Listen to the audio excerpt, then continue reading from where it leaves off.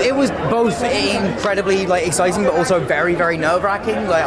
It's the only time I've come to playing someone and being a fan of theirs at the same time, so that's sort of quite intimidating. But luckily Al is an incredibly kind, sweet, and very generous with his time. So he's very patient, because I'm a slow learner on the accordion, so it was nice that he was patient. I did get the jitters a bit, but it was a little less pressure because it wasn't a Madonna biopic. So and I knew it was a comedy, so I could have a little fun with it, a little more playful. But I did want to do her justice, and so I watched a lot of videos, a lot of interviews from the early 80s to try to get the voice right, to try to get the mannerisms right. He's not just funny, he's actually a really amazing musician and singer. I knew he was beloved, but I think I really underestimated just how loved he is in the comedy world and by people, and so it's been cool to be around. Well, this is only my second movie, and I don't think my first one was ever at a film festival, and this is, because I'm premiering here, I'm going to say it's the best film festival.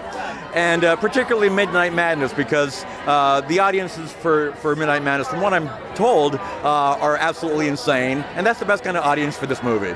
Well, when I first started out, I didn't think that I'd have a 40-year-long record career. In fact, nobody wanted to sign me because they thought, oh, you do novelty music, you do this funny music. If you're lucky, you'll have one hit. You'll be a one-hit wonder at best. And I just, I'm very grateful that I've been able to have a career and now have an actual biopic. This is kind of blowing my mind. It's a good water cooler thing.